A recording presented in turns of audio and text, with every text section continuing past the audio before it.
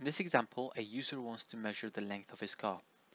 So it asks us to create an algorithm that asks the user to enter the length in centimeter.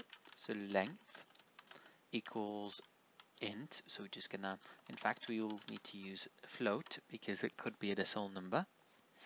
And then we use input to ask the user a question. And then we say enter length of car in centimeter.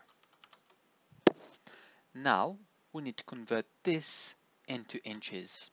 Now it says there are 0.39 and so on inches in 1 centimeter.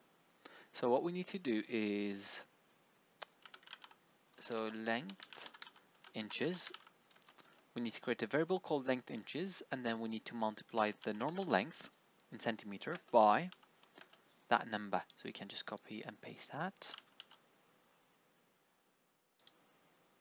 here.